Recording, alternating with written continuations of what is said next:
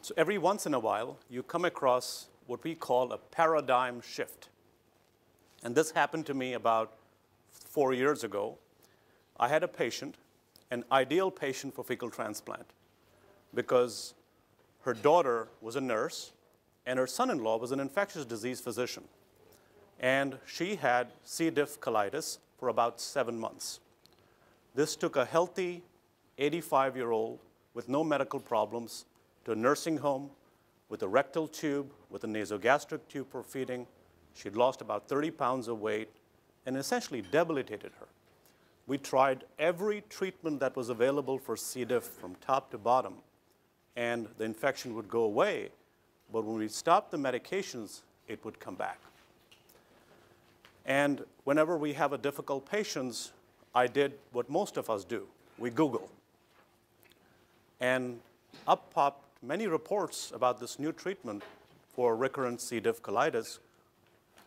And after talking it over, we decided to do it. Patient's son-in-law was the donor. I did the transplant on a Friday. And remember, this was a patient who had diarrhea every day for almost 7 months and had a rectal tube in place. She went home. I tried not to call her on Saturday morning or on Sunday morning. I said, there's a physician in the family. They're going to call me back if there is a problem. And Monday, first thing I did when I got to the clinic, I called them. He said, there's a problem. I said, what's the problem? He said, the patient is now constipated. The patient had no bowel movements for the last 72 hours. And that's when something clicked. I said, this is a change. It's a paradigm shift. What we thought of good is actually, what we thought of as being bad is actually good. And stool is actually the best probiotic we have. So since then, at Borland-Groover Clinic, we have done 40+ fecal transplants. Todd is the other person who does it with me. And we have a 100% track record. So I'm going to give you a brief overview and then take questions. So fecal transplant is basically the transmission of stool from a healthy donor to a patient. It's not new. It was described 1,600 years ago in China. And then it was used extensively in the 16th century for gastroenteritis. And note that the first report was in 1958 for pseudomembranous colitis. We didn't know this was caused by Clostridium difficile then. And the single enema resulted in cure in this patient. And the first published data for C. diff colitis was in 1983. So it's been around for a long time. And that's why my first slide said that the voyage of discovery is basically just looking at things in a different way.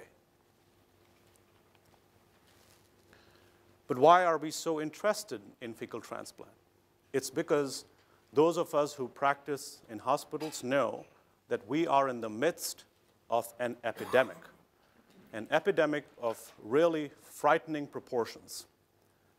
The number of C. diff colitis patients has increased from 98,000 to 178,000, almost double in this study.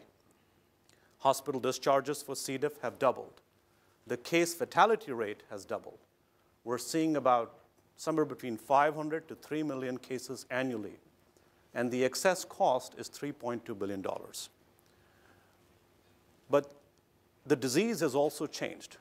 There is a strain of C. diff called the NAP1B1O27 strain, originally described in Montreal, which has spread in an epidemic proportion. And this is the C. diff that leads to colectomy, to ICU admissions, and hospital deaths. It's a hypervirulent strain, and its main characteristic is that it is resistant to fluoroquinolones. And one dose of Levaquin will select this bacteria out. And it produces a toxin that is very strong and in enormous quantity. And this is the C. diff that I think fecal transplant might be able to address. So what is the current treatment? Most of you are familiar with the current treatment of C. diff. We start with metronidazole and or vancomycin for certain selected patients. But the problem with current treatment is that after the first attack, about 15 to 35 patients will have a recurrent attack. After the second attack, about 45%. And after the third attack, 65% will have a recurrence. And nobody knows what to do with these recurrent patients. Most of the data is anecdotal. Fidaxomicin, for example, has a 12% reduction in the rate of recurrent C. diff colitis and can be used. Vancomycin over a prolonged period can be used.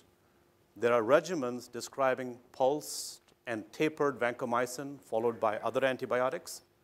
Combination regimens have been described.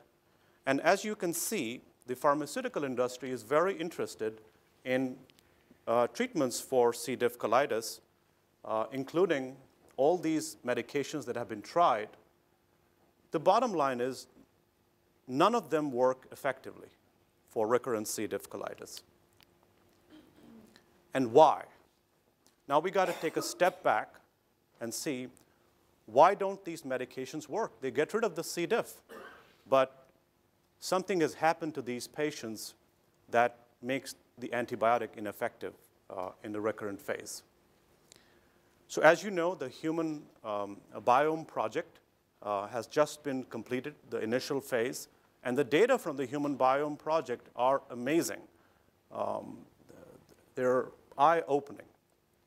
So in the bacteria, in the gut of mammals, we have about 50 bacterial phyla. And they're difficult to culture. We were not aware of them because the vast majority, more than 90%, cannot be cultured. And culture used to be the gold standard for identifying bacteria. But using terminal RFLP fractions and gene sequencing, we've been able to identify these bacteria. It turns out, in the human gut, more than 90% of the bacteria belong to these two phyla, Bacteroidetes and Firmicutes. And there are 10 times more bacterial cells in the human gut than human cells. I find this to be an amazing statistic. We may just be carriers for these bacteria. And there are bacteria in the gut, as John had mentioned, H. pylori. There's bacteria in the small bowel. And the proportion of bacteria increases. And when you reach the terminal ileum, that's when you see the enormous increase in the number of bacteria. So the reason why patients with C. diff colitis get a recurrence is because their normal colonic biome has been disrupted. There are multiple studies now showing that both the variety and the amount of good bacteria are low. So there is a decreased amount of Bacteroidetes and Firmicutes and increased Proteobacteria and Acinetobacteria phyla.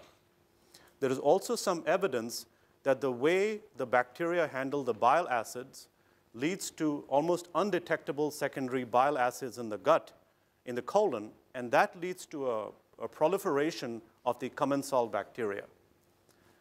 And there are new treatments based on this observation that I may touch upon later. So what a fecal transplant does is it restores this term we're using now called colonization resistance. In other words, this large number of bacteria in our gut actually protect us, not just from C. diff, but from many other diseases and infections. And by replacing the healthy biome, we give back colonization resistance. There is now data that the new biome persists up to 4 months. Some people believe forever. So who should get a fecal transplant? The first two are the currently accepted indications for fecal transplant. If you have a patient with recurrent C. diff colitis, that is a total of 3 attacks, or if you have a patient with 2 attacks, but they are severe enough to land the patient in the hospital. If you do a fecal transplant for these indications or refer patients for these indications, these are approved by the FDA, and these are based on consensus guidelines. Once in a while, we do them for patients with 1 episode of C. diff colitis, but it's fulminant. There are now dozens of studies, hundreds even, looking at fecal transplantation for different diseases, including refractory ulcerative colitis, Crohn's disease, diarrhea predominant IBS, severe refractory constipation, and this is very interesting, in fatty liver. As you know, with the obesity epidemic, we're seeing an epidemic of fatty liver, and no treatment works. And the two most exciting treatments for fatty liver are coffee, so I hope you had some this morning, and fecal transplant. Interestingly, there are now phase 2 studies on fecal transplant in all these diseases: Parkinson's disease, chronic fatigue syndrome, autism, and most interestingly, obesity. It turns out that after a gastric bypass, not only do you not absorb nutrients, but in some way it changes your colonic biome. There is some data that close to 25% of the weight loss after a gastric bypass is due to alteration in your biome. I have an interest in obesity, and I talk to my patients about it, and patients want to do this. Unfortunately, you cannot do them out of a study setting currently. So to do a fecal transplant, you need a donor. And who should the donor be? I tell all my patients the donor should be the healthiest, cleanest living, youngest person that you know. And it doesn't have to be somebody related to you, even though patients find that a little more appealing. At Borland-Groover Clinic, we use a standard blood bank screening questionnaire for our donors. Essentially, they can't have any high-risk activity for 3 months so that they don't have any subtle infections. They shouldn't have any significant comorbidity. There are no absolute contraindications, but if they have metabolic syndrome, we try to dissuade them from being donors. If they have uncontrolled diabetes, they're morbidly obese, but there are no absolute contraindication except for infections. So how do we check them? We do blood tests to rule out hepatitis A, B, C, HIV, and syphilis, and we do stool studies for different bacteria. So how do you do a fecal transplant? There are 3 ways of doing a fecal transplant. You can do it through an upper endoscopy or through a nasoduodenal tube. You can do it through an enema, or you can do it through colonoscopy. The data suggests that all these 3 methods are equally effective. There is some evidence that colonoscopy has a slightly more, has a higher response rate. There is data, and I have some personal preference, that patients like colonoscopy the best. Most patients tell me, put me to sleep and you can do whatever you want. And since colonoscopy, most of these patients are elderly, they've had screening colonoscopies, they've had a good experience. Colonoscopy gets the highest acceptance rate. I think Todd has done some through the upper tract, and he's got very good results. So they all work, and I offer all 3 methods to my patients. And the procedure is very simple. The patient collects stool in Tupperware, drops it up at Borland-Groover Clinic. The patient comes and is processed like a routine colonoscopy. We get 1 additional consent. We give them 4 milligrams of Imodium before the procedure. I do the colonoscopy, reach the cecum, and do the transplant. That's it. It's very low tech. Patients go home. The ideal amount of stool is still under debate, but it may be as little as 100 grams. That is half a small cup. And I do 300 grams. More is better, in my opinion. So patients go home, and I've told you my first case, and that's been pretty much the experience with all my other patients.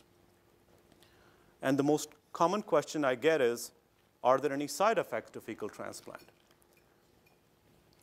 There have now been almost 2,000 published cases of fecal transplant, and there have been no major side effects. 1 patient who had ulcerative colitis and C. diff had a flare of the colitis. 4 patients developed some kind of autoimmune disease, but it was felt not to be related to the transplant. There was 1 report of aspiration after colonoscopy and 1 colonic perforation. None of them really related to the transplant. When was the last time you did a treatment of any kind and there were no major side effects? There is a recent large published data on immunocompromised patients, patients with difficult cancers who are undergoing chemotherapy, and they got a very high response rate without any major infectious complications. So does fecal transplant work? A recent meta-analysis of all the published data shows that it works 9 out of 10 times, 92% effective rate. At Borland-Groover Clinic, we have a 100% cure rate for recurrent C. diff colitis. And the diarrhea resolves in an average about 3 days. And the cure, this is important, lasts months, maybe years. We have had patients who've gone back on chemotherapy. We have patients with recurrent urinary tract infection or osteomyelitis who've been able to go back on antibiotics without any recurrence. As I've mentioned, the efficacy is similar for all 3 methods. And the last point is very important. What is patient acceptance of fecal transplant? Do they like it? Are they going to come back? 97% of patients who underwent FMT for recurrent C. diff would do it again. 53% would prefer it as their first line of treatment before metronidazole or vancomycin. And 77% would pay for it out of their own pocket. When I used to do this, when I sit down with my patients, I reserve about 10, 15 minutes to talk to them about it. And they say, where is the consent? I've never had to convince a patient to have fecal transplant. Somehow, patients intuitively get it that this is very natural and don't require any convincing. It's the referring physicians and colleagues who need a lot of convincing and data to have this done. As Kyle had mentioned, at Borland-Groover Clinic, we were part of a large multi-center research study using a fecal product called RBX2660, made by a company called Rebiotics. Basically, it's filtered, screened stool, which comes in a pre-prepared enema. And the initial reports were first published at the ACG meeting this October in Philadelphia. And we got an 87% response rates with no significant side effects. The phase 2B study is starting next week. So if you have any patients with recurrent C. diff colitis, we would love to enroll them in this study.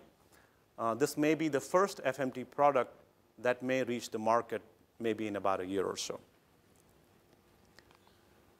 What's the future? There is a bank, similar to a blood bank. There is now a stool bank in Boston, started by a young MIT PhD researcher. And they take healthy donors, they screen them every 6 weeks, and they use their stool, they freeze them, and they ship them to you for $250. And there are some concerns about whether the FDA approves this method or not, but this saves a lot of donor screening and costs, and their screening is very, very extensive. And they track every batch, and they keep a sample on store for 3 years. So it's amazing, and it's all done in a nonprofit method. I haven't used it, but I have registered with OpenBiome, and I may use them for my next few patients.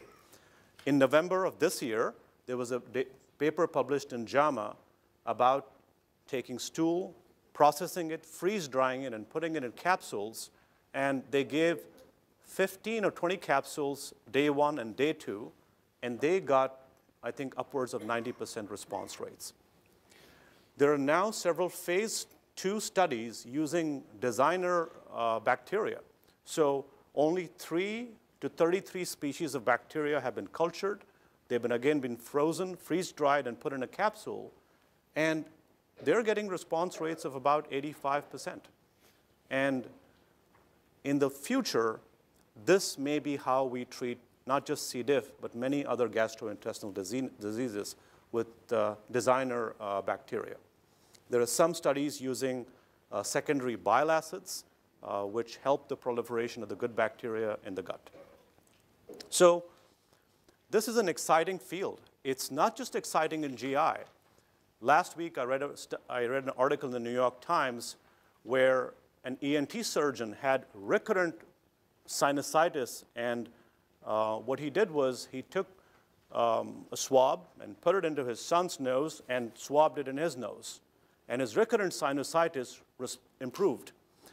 There are now anecdotal reports of people with skin conditions, eczema, who responded to rubbing your skin against a healthy person.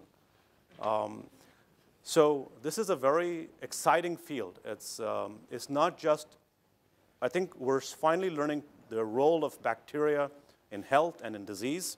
And I think it's a very, very exciting field to be in. Questions? Yes, sir. I don't know that I might have missed this.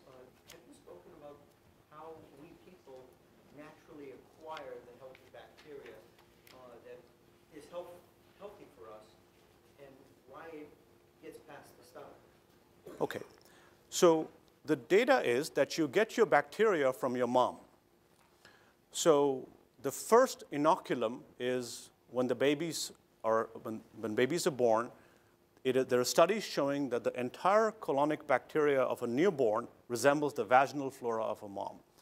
You've seen data that vaginal delivery may be better for many diseases compared to cesarean section. That may be based. And then mother's milk has certain compounds which allow proliferation of her species of bacteria and not any other. And that's how you get your first inoculum. In the first 6 months, it's almost a mirror image. And then over a period of time, you get your own subspecies, depending on who you played with, where you played, how many antibiotic courses you got. And that's what leads to your healthy bacteria. And of course, when it gets disrupted, it's tough to sometimes bring it back. Yes, Todd. I have to ask you a slightly different topic, but again about probiotics and their role in general, and should they be put in yogurt with activity or just have yogurt? Just talk about the whole fad of probiotics, please. Great question, Todd. So in my opinion, probiotics are the most oversold product in the world. There is a small amount of data that certain 1 or 2 species of probiotics help IBS, Bifidobacterium infantis. VSL number 3 helps patients with pouchitis. A few species may help shorten the duration of diarrhea. That's it. There is no evidence for any benefit to any other probiotic. So Activia is sold as a treatment for constipation. There was a very small study which showed that they had like a 6 or 8% improvement in bowel frequency when they used it for 2 weeks. I think probiotics are old hat. We're now moving into prebiotics and biotics. So I think probiotics, what we call probiotics, are not very useful in treatment of disease. So that's my personal opinion. What's the difference between pre and probiotics? So probiotics are bacteria that have been cultured in yogurt or in capsules, and you take them. Prebiotics are food products that promote the growth of bacteria. The hottest thing is kimchi. I don't know if there are any people from Korea here, but kimchi is a great prebiotic, as are fermented foods, pickles, fiber. What we used to call fiber, and fiber is a very old term, fiber laxative. The correct term is phytonutrient. It turns out that the most important role of fiber is to promote certain species of healthy bacteria. And so fiber would be considered a prebiotic, something that would promote the growth of healthy bacteria in your gut. Sajanya? Does the donor have to be like histocompatible when we do this FFT? No, we don't even check their AB compatibility. That's a very interesting question, but we don't check for that at all. In fact, the donor doesn't, In fact, it's probably better if the donor is not related to you and they don't live with you. So I think the bacteria are unique. In other words, they live in a very unique, closed environment where they're not exposed to blood or to the immune system. Maybe that's why. But we don't do the screening. Another question. Yes. I've seen somewhere the slide, this is also like studies going on for helping with autism. Can you? Yeah, there are, I think, there were first several anecdotal reports. As you know, autism is a difficult disease to treat, and nobody knows what causes it. And there were, I saw at least 2 papers on fecal transplant and autism where they showed improvement in certain measurable criteria. And I believe there are certain phase 2 studies going on. I don't know the exact. Any in the US? I'm not sure where. I can look it up and email that to you. Sure. Yes? Yeah, a few years back, they were implicating PPIs for severe C. diff. Have they really followed that up? At the last ACG meeting, which I went to, the consensus was that PPIs do increase the risk of getting C. diff based on the fact that they reduce the number of healthy bacteria because of the low acidity. It's not a significant risk, but if I have a patient with recurrent C. diff, I stop their PPI and switch them to Pepcid, H2 blocker, or something, if they can. I have one question. Yes. The 8% of people in whom it did not work, you said 92% were success. What was the reason in those 8%? Were there any specific reasons why the transplant didn't work? That's a good question. I don't know. When I say 92% response rate, some of them required a second treatment. And I haven't looked into the reason for failure, and maybe I should, but I don't know the answer to that question. Yes, Mohammed. Why not use high enema transplant, which will not need EGD or colonoscopy, and if that fails, you can always go for the second high enema, and probably the third time should be the interventional or rather endoscopic procedure. And I think I may agree, or I may disagree with you that a fecal transplant donor is a family member. It probably will be better acceptable. The flora would be the patient's own family flora rather than coming from elsewhere. And immune problems may be relatively less. Sure. So I'll address your second point first. So remember, the flora in the recipient is defective. So their family members probably share the defective flora. There is no data. In fact, it actually doesn't matter. We're talking about 87% versus 90% effective rate. Patient acceptance is definitely higher for somebody known to you. It is my personal bias that it should not be somebody who lives with you. It can be a family member. If it's your son, it's better if they don't live with you. And there are reasons for that. So your first question was about enemas. The studies show that you have to give repeated enemas, either 3 to 5. And it is actually the least expensive treatment, and it works. But it requires a lot of effort on the patient's part to collect the stool, to process it, put it in an enema bag, and take it. I find most patients and their family members are not willing to do it. We like high-tech medicine. We like scope, sedation, transplants when they're sedated. But you're right. If you have a patient, you don't need to send them to a gastroenterologist. Get the consent, do it, and ask them to make the enema and take it. But they have to be more than one. Colonoscopy and upper endoscopy is a single event donor stool. For enemas, you have to do them repeatedly. And I think you have patients' acceptance because lay people are definitely influenced by news media, and everyone is using it, and that's why they know before they come to you about the Correct. transplant. That is, I agree, actually. Do you have time for more questions? One more question. Dan. How do you get the donors testing paid for? Okay. That's a very good question. Donor testing is very expensive. It runs between $1,200 to $1,800, depending on your insurance. I just bill the donor's insurance, and so far, we haven't had a rejection. There was one patient recently who refused to be the donor when they found out the cost. But that's a genuine concern. The donor's insurance should be willing to pay for it. I don't know the mechanism. I just do it, and so far we haven't had any issues. Is there a diagnostic code or diagnosis for those people? No, we don't use, we use regular healthy adult diagnosis for donor. And so far, I think it's under the radar for most insurance companies. That's why we haven't had any issues. So, high deductible, that's a big issue, and I don't know the solution to that. Thank you, everybody.